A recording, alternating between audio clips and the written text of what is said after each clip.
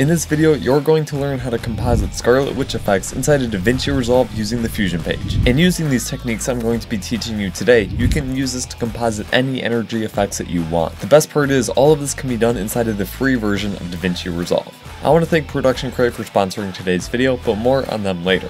Now, let's get right into the tutorial. So first up is going to be to import your footage. Once you've done that and trimmed it up to the length that you want, we're going to need to convert it into a Fusion clip. To convert it, all you need to do is right click and then do New Fusion Clip. I've already done that for mine. Next, we're going to want to head over to the Fusion page. And the first thing to do inside of Fusion is to track our hands. So I'm going to go to the very first frame and do shift space and add in a tracker node. Alright, I'm going to add 3 tracking points in and position them all somewhere on my hand. So the reason that I'm using 3 is because this way I get a better track and I can also track the size and the angle of my hand. And now that I've done that, I'll set the adaptive mode to best match and then hit the track forward button. And there we go, once again, Fusion's trackers have nailed it. It's kind of scary how good these things are. But now that I have that, I need to track our other hand. So I'll do shift space and add in another tracker node. I need to use 2 separate tracker nodes because otherwise it would put it in the middle of my hands when I want one to be on my left hand and one to be on my right hand.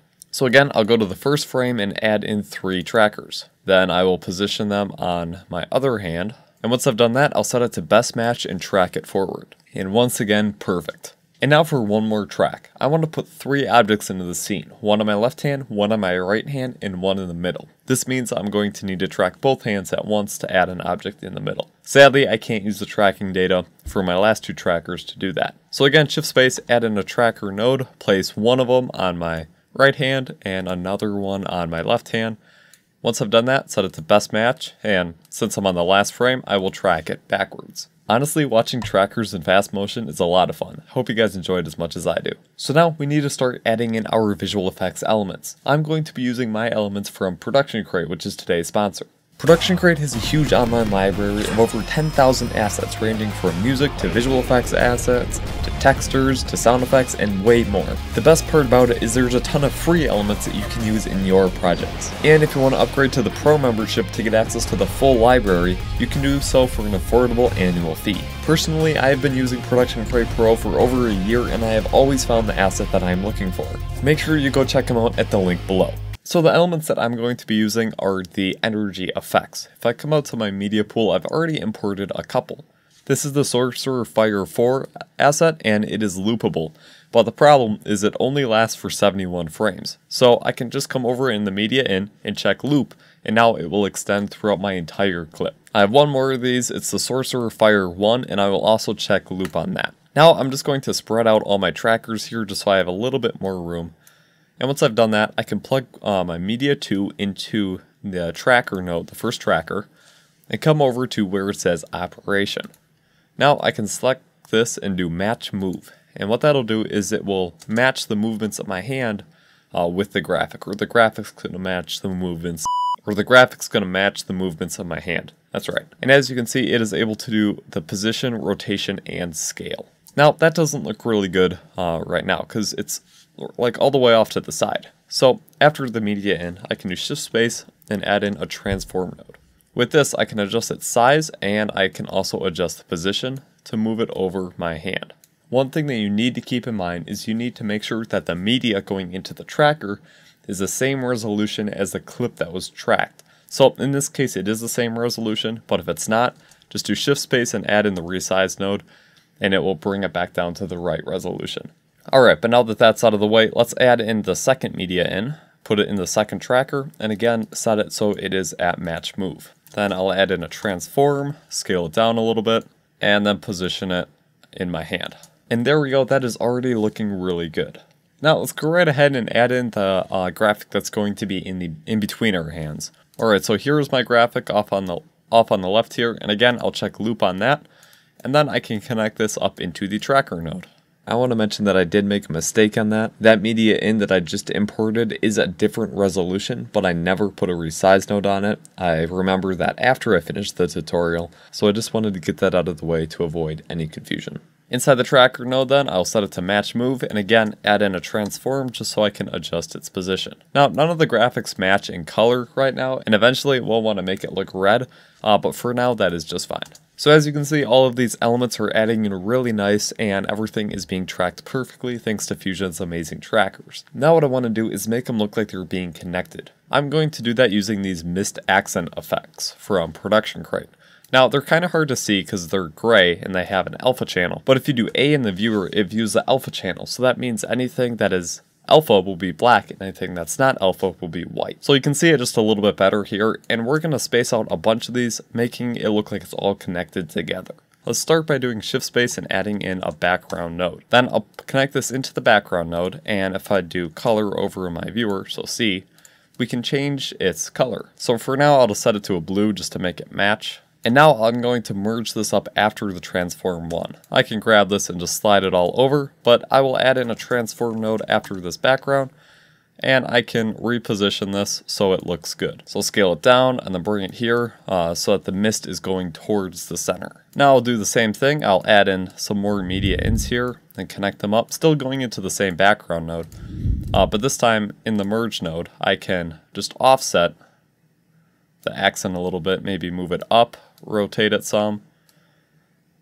So it's just coming out as kind of like a spiral here. And if I add in another one, I can do the exact same thing. I'll bring this one up, add some rotation, and go like that. There we go. I think that is looking pretty good. Again, I want to go in and make sure all of these elements are looping just so that they don't cut out at the end. Alright, now for the next one, what I can do is just grab the output of this transform 4 and merge it up with the transform 2.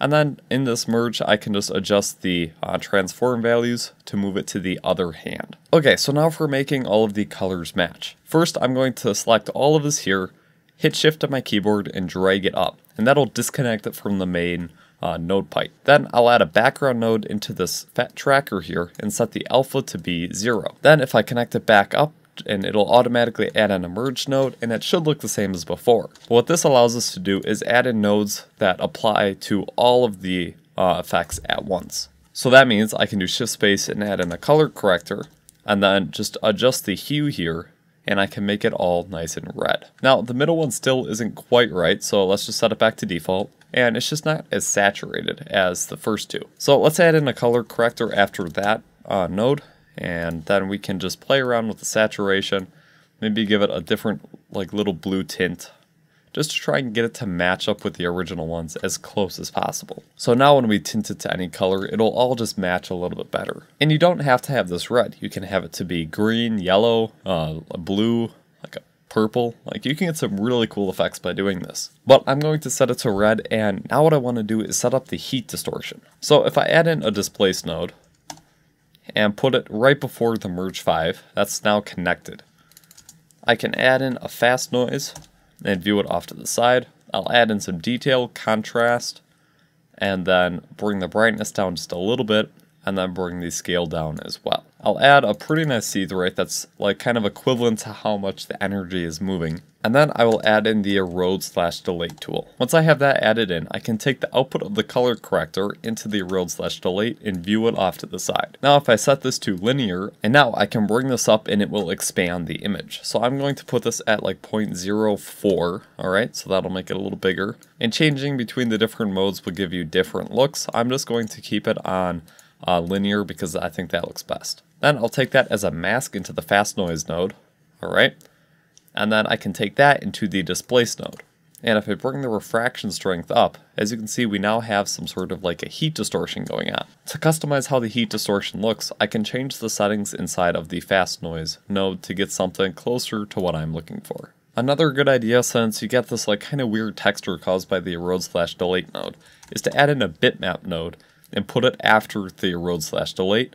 And with that, you can add a little bit of a soft edge to it, and it will just smooth it all out and make it look a lot nicer. So this way you can get away with pushing the erode/delete node to be a little bit farther.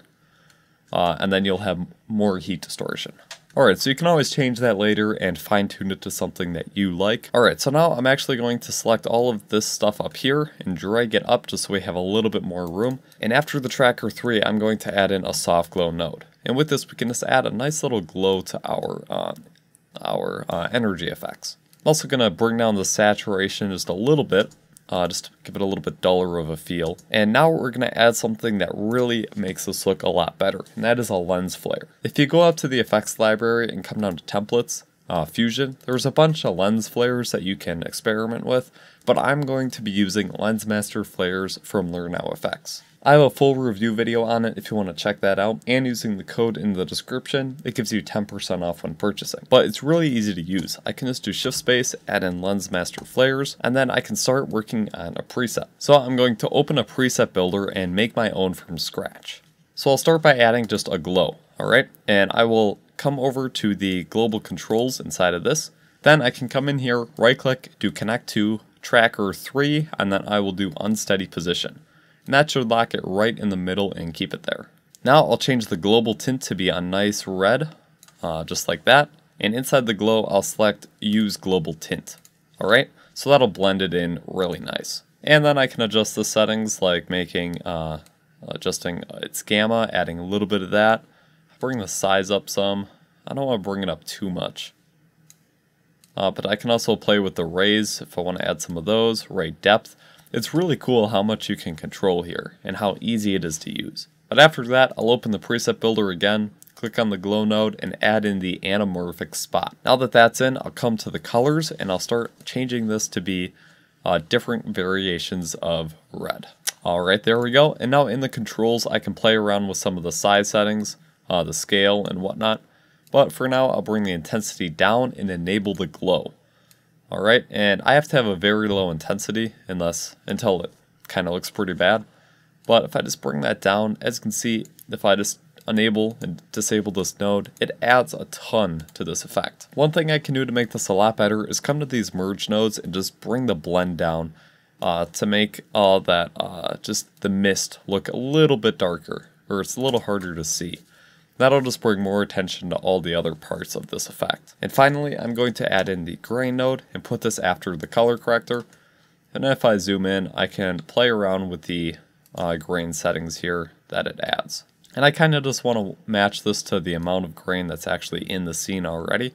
So let's bring it to about there. I think that looks pretty good. That'll make it look a little bit more realistic. Okay, so now that that part of the effect is done, we want to add some light on my skin and my hands because that looks like it'd be pretty bright. Now, that sounds like it'd be kind of hard to do, but it's actually really easy. So first, I'll add in a Luma Keyer and connect the media into the Luma Keyer. I still have that set to only alpha, so I can hit C on my keyboard to change it to color. And now I'll play around with these settings until I can just see my skin, alright? And you'll still have some of the background in there, and that's just fine. And then I'll add like a little bit of a blur to it. I can play around with some of these other settings until it looks something like that. Then I'll add in the color corrector node, view it off to the side, and I can just add a little bit of a reddish tint to it. And if I connect this up, you can see it'll add a nice red tint to my hands, and I can play around with this and see what looks good.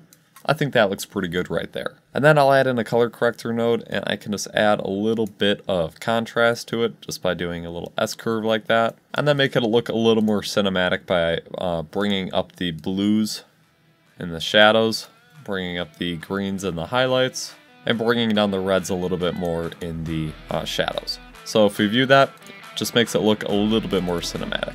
And after that, your effect is done. Well, thanks for watching this video. If you guys enjoyed, make sure to give it a like and comment down below if you guys have any questions. If you guys want to watch some more of my content, check out my Fusion playlist by clicking right here. But with that being said, I'll see you guys next time for another video.